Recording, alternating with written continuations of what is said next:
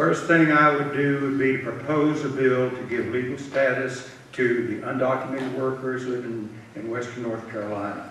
The Speaker of the House, Paul Ryan, has said that he would support this legislation, but our hero, Congressman Mark Meadows, will not. He wants to send them all back to Mexico and get in line to come back here, and yet he tells the farmers that he's going to ensure that they have labor to harvest their crops.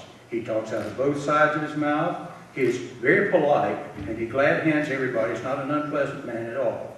But he reflects whatever the party ideology is. We can get that done. When you have a Speaker of the House who says he will support it, we've got enough Democrats, we can get that done. But if you send Mark Meadows back to Washington, it won't get done. That's the first thing.